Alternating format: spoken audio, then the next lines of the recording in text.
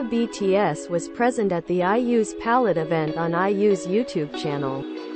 On that occasion, the two of them talked about many things, especially about their collaboration in the last 3 years.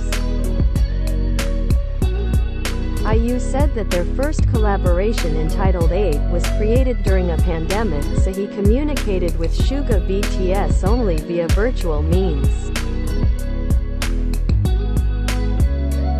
The owner of the name Lee Ji-yoon revealed that the idea for collaborating initially came about when he, SUGA BTS, and producer KPOP got together. The three of them agreed to make a song that reflects the age of 28 because they are the same age.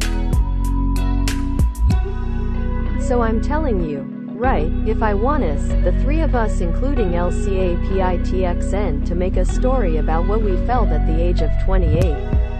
That was 3 years ago, said IU.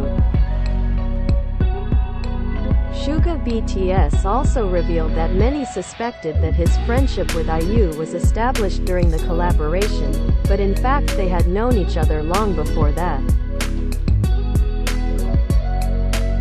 The Daechwita singer revealed that he knew IU around the age of 25 or 26 years. We were 25 or 26 then. Time went by, we thought, what if we work together because we are the same age? Said SUGA BTS. Apart from the song 8, IU collaborated with SUGA BTS on the song People PT.2. The song will be included in SUGA BTS's latest album, D-Day.